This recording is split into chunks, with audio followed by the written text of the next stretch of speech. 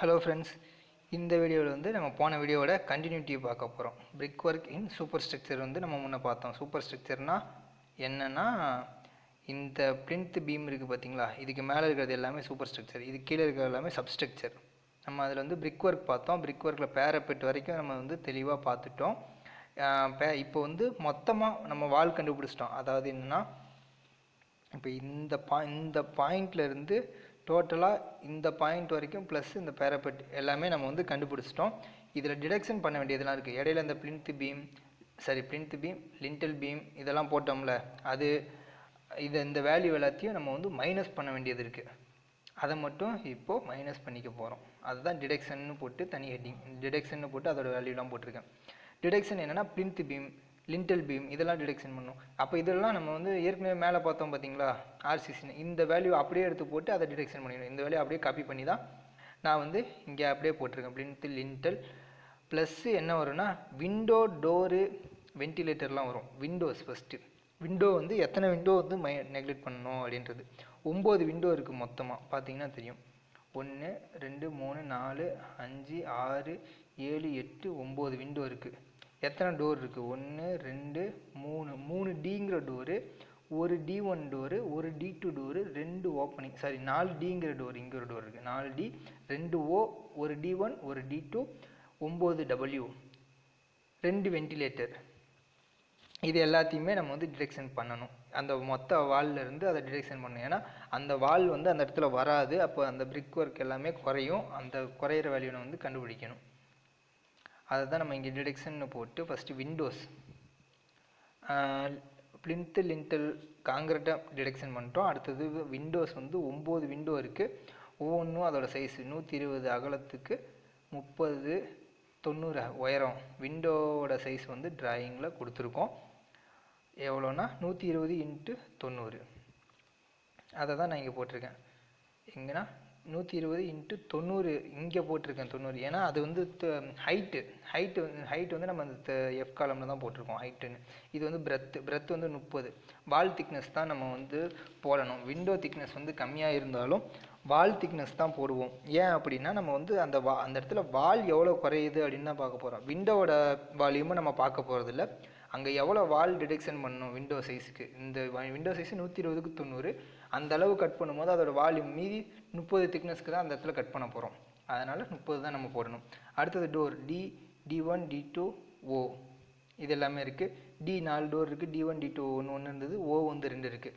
Same அதே போல் 100 × 210 Dயும், 80 × 210 D1ம், 120 × 210 D2வும், 100 × 210 ஓவும் இருந்தது.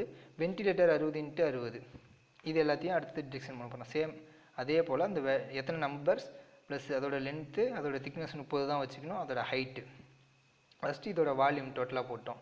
இதோட 3 மல்டிப்ளை பண்ண அதோட வால்யூம் ப்ளஸ் 4 நம்பர்ஸ் இருக்குது, அதையும் சேர்த்து மல்டிப்ளை பண்ணும்போது 2.52 m³ வருது. இது போல் இது போட்டு இப்போ டோட்டலாக இந்த 81.669 எப்படி வந்துச்சு அப்படின்னா, நமக்கு தேவையானது நம்ம இங்கே என்ன கண்டுபிடிக்கிறோம், பிரிக் ஒர்க்கு தான் கண்டுபிடிச்சிட்ருக்கோம்.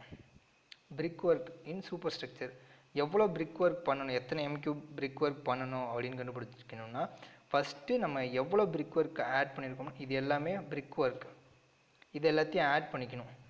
ஆட் பண்ணிட்டு டிடெக்ஷன் அப்படிங்கிறது இது எல்லாத்தையும், அப்போ இதுக்கப்புறம் டிடெக்ஷனில் வர வேல்யூ எல்லாத்தையும் மைனஸ் பண்ணிக்கணும். மொத்த m³ இவ்வளோ. இதில் இந்த காங்கிரட்னாலையும் விண்டோனாலையும் டோரு, இந்த ஓப்பனிங், இதனால் இந்த இடத்துலலாம் ஹோல் வருது, அந்த இடத்துலலாம் பிரிக் ஒர்க் வந்து குறையுது. அதை வந்து மைனஸ் பண்ணணும். இந்த டோட்டல் வால்யூம் இதை ஆட் பண்ணிவிட்டு அதிலேருந்து இதை வந்து மைனஸ் பண்ணணும். இந்த கீழே டிடெக்ஷன் கண்டுபிடிச்சோம்ல, அந்த வேல்யூ எல்லாத்தையும் மைனஸ் பண்ணணும். இதை கிளிக் பண்ணி பார்த்தோம்னா நான் இங்கே கொடுத்துருப்பேன் சம். ஃபஸ்ட்டு G49லேருந்து G55 வரைக்கும். அது எங்கன்னா 49, G49லேருந்து G55 வரைக்கும் ஆட் பண்ணிவிட்டு மைனஸ் சம் G58லேருந்து G77 மைனஸ் போட்டு இந்த டிடெக்ஷன் வேல்யூ G58ங்கிறது இது 58ங்களா, G58லேருந்து G77 வரைக்கும், 77ங்கிறது இந்த வேல்யூ இது வரைக்கும் இருக்க வேல்யூ எல்லாத்தையும் மைனஸ் பண்ணணும். அதை தான் இங்கே வந்து ப்ரோக்ராமாக எழுதியிருக்கேன். எழுதி போடும்போது கரெக்டாக அது வந்து அதோட m³ எவ்வளோ அப்படின்றத கால்குலேட் பண்ணி சொல்லிடுச்சு. அடுத்தது ஃப்ளோரிங் வேல்யூ போட போகிறோம். ஃப்ளோரிங் எப்படி போடுறது அப்படின்னா, வேறு அது வந்து ஈஸியாக போட்டுடலாம். ஃப்ளோர் எங்கெங்கெல்லாம் போடுவோம்னா ஒவ்வொரு ரூமுக்கும் ஒவ்வொரு ஃப்ளோர் போடுவோம். பெட்ரூம் 2, டைனிங், கிச்சன், லிவிங், மறுபடியும் ஒரு பெட்ரூம், டாய்லெட், சிட் அவுட், இது எல்லாத்துலேயும் ஃப்ளோர் போடுறோம். ஃப்ளோரோட திக்னஸ் 10 சென்டிமீட்டர். இது நான் டயக்ராமில் டீட்டெயிலாக காமிக்கல. கீழே போடுற ஃபஸ்ட்டு ஃப்ளோர் போடும்போது கீழே ஒரு காங்கிரீட் போட்டு அதை லெவல் பண்ணி அது மேலே நல்லா சாஃப்டாக இது பண்ணி அது மேலே டைல்ஸ் ஒட்டி போடுவாங்க. இது எல்லாத்தையும் சேர்த்து மொத்தம் நான் ஃப்ளோர் ஒர்க்கு அப்படின்னே போட்டேன். கீழே அந்த சேண்ட் ஃபில்லிங்கும் ஃப்ளோர் ஒர்க்கையும் தனித்தனியாக காமிச்சிட்டேன். 10 சென்டிமீட்டர் திக்குக்கு போட போகிறோம். அதுக்கு எவ்வளோ ரேட் ஆகுது அப்படின்றத பார்க்க வரோம். ஃப்ளோரிங்னு போட்டுட்டு ஒவ்வொரு ரூமையும் தனியாக எழுதியிருக்கேன். Bedroom, dining, kitchen, bedroom, living, bedroom, toilet, sit out, வரிசையாக 3 பெட்ரூம் இருக்கதான் பெட்ரூம்னே போட்டிருக்கேன். ஒவ்வொன்றுக்கும் ஒவ்வொன்றோட இன்னர் சைஸ் அங்கே அந்த டிராயிங்கில் இருந்தது அப்படியே பார்த்து டைப் பண்ணிக்கிறேன். லென்த்து பிரெத்து இந்த மாதிரி. இதை வந்து நம்ம ஏரியா தான் கண்டுபிடிப்போம். இவ்வளோ ஏரியாவுக்கு எவ்வளோ ரேட்டு அப்படின்னு தான் நம்ம வந்து பேசி வேலை செய்வாங்க. அதனால் இது வந்து ஏரியா. இன்னும் மட்டும் பார்த்ததெல்லாம் வால்யூம் கண்டுபிடிச்சிட்ருப்போம். இனிமேல் நிறைய இடத்துல வந்து ஏரியா தான் போட போகிறோம்.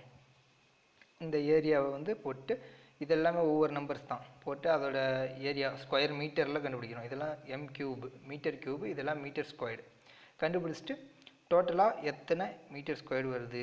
அதாவது ஃப்ளோரிங் வந்து 93.4 மீட்டர் ஸ்கொயர் இருக்குது. ஒரு மீட்டர் ஸ்கொயருக்கு எவ்வளோ ரேட் அப்படின்னு பார்க்கும்போது டோட்டலாக இதுக்கு எவ்வளோ அப்படின்னு பார்த்துடலாம். இது வந்து எம் கியூப் கணக்கில் பண்ண மாட்டாங்க. ஸ்டெப்ஸ் இன் சிட் அவுட் இன்னும் நம்ம விட்டது என்னென்னா இந்த டயக்ராம் பார்த்தா தெரியும். நம்ம வந்து எல்லாமே போட்டிருப்போம்.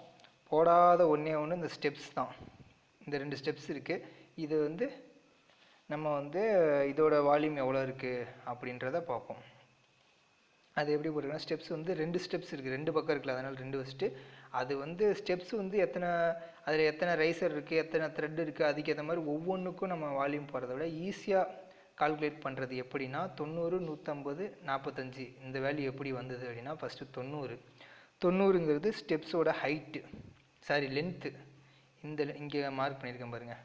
இந்த வாக்கில் இருக்க லென்த் 90, இதோட பிரெத்து 150, இதோட ஹைட்டு வந்து இந்த ஹைட் தான் 90 தான்.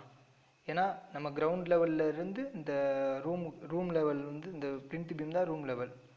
அது அந்த ஹைட்டுக்கு தான் நம்ம ஏறணும். அதனால் ஸ்டெப்ஸ் வந்து இந்த ஹைட்டுக்கு தான் வரணும். இந்த டயக்ராமில் பார்த்தாலும் தெரியும். இதிலேருந்து இது வரைக்கும் தான் போட்டிருப்போம் ஸ்டெப்ஸ். 90 சென்டிமீட்டர் வந்து ஹைட்டு. அதை தான் இங்கே போட்டிருக்கணும். 90 போடலை, 45 போட்டிருக்கேன். ஏன்னா 90/2 இந்த பாக்ஸை பார்க்கும்போது அதை என்ன பண்ணியிருக்கேன்னா 90/2 அப்படின்னு போட்டிருக்கேன். ஏன் அப்படின்னா நம்ம ஸ்டெப்ஸை வந்து நான் ஈஸியாக கால்குலேட் பண்ணலான்னு சொன்னேன்ல. ஒவ்வொரு த்ரெட் ரைசரு எல்லாத்தையும் பார்த்து ஒவ்வொன்றுக்கும் பீஸாக கால்குலேட் பண்ணுறதை விட ஸ்டெப்ஸ் வந்து இப்போ ட்ரையாங்கிளாக தான் இருக்கும். அதாவது அதோட சைட் வியூவில் இருந்து பார்த்தோம் அப்படின்னா அது சைட் வியூ இதில் காமிச்சிருக்கணும். நான் காமிக்கல. சைட் வியூவிலேருந்து பார்க்கும்போது ஒரு ட்ரையாங்கிளாக கால்குலேட் பண்ணிவிட்டு டோட்டலாக லென்த்து, பிரெத்து, ஹைட் எல்லாத்தையும் போட்டு ஹைட் வைஸில் பார்க்கும்போது ஒரு ஸ்டெப்போட ஒரு எண்டில் வந்து ஃபுல் ஹைட்டு 90 ஹைட் இருக்கும். இன்னொரு எண்டில் பார்க்கும்போது அதோட ஹைட் வந்து 0வாக இருக்கும். அப்போ ஒரு ட்ரையாங்கிள் மாதிரி கால்குலேட் பண்ணிவிட்டு நம்ம அதோட ஏரியாவை போட்டுக்கணும். அப்போ ட்ரையாங்கிள்ங்கும் போது அதோட ஏரியாவில் /2 போட்டோம்னா, ரெக்டாங்கிள் ஏரியாவில் /2 போட்டோம்னா ட்ரையாங்கிள் கிடச்சிரும். அது மாதிரி தான் நான் போட்டிருக்கேன். அப்போ 90/2 போட்டு 45. இப்போ இது எல்லாத்தையும் மல்டிப்ளை பண்ணும்போது எத்தனை எம்3 ஸ்டெப்ஸ் வருது? 215 எம்3 வந்துட்டு ஸ்டெப்ஸ். இந்த மாதிரி நம்ம ஈஸியாக கால்குலேட் பண்ணிக்கலாம். அப்படி இல்லைனா த்ரெட்டு ரைசர் இதோட ஹைட்டு இதோட லென்த்தெல்லாம் நம்ம வச்சு ஒவ்வொரு பீஸாக கால்குலேட் பண்ணால் அது இன்னும் பெருசாக வரும். நம்ம ஈஸியாக கால்குலேட் பண்ணிக்கலாம். கிட்டத்தட்ட இது வந்து அக்யூரேட்டாக வரும். அதோட வேல்யூவுக்கு அக்யூரேட்டாக வரும். நம்ம வந்து சைஸு கரெக்டாக போட்டோம்னா த்ரெட்டு ரைசர் வந்து ஒவ்வொரு த்ரெட்டும் சேம் சைஸ்லேயும் ஒவ்வொரு ரைசரும் சேம் சைஸ்லேயும் இருந்ததுன்னா இந்த மாதிரி ட்ரையாங்கிள் ஏரியா ஃபார்முலா வச்சு போட்டோம்னா நமக்கு வந்து ஈஸியாக கண்டுபிடிச்சிடலாம். ட்ரையாங்கிள் ஏரியானா என்ன? இப்போ ஸ்டெப்ஸ் வந்து வருதுன்னா உங்களுக்கு ஈஸியாக புரியுற மாதிரி ஒரு ஸ்டெப்ஸே நான் மார்க் பண்ணி காமிக்கிறேன் பாருங்கள். இப்போ வந்து இதான் ஸ்டெப்ஸு.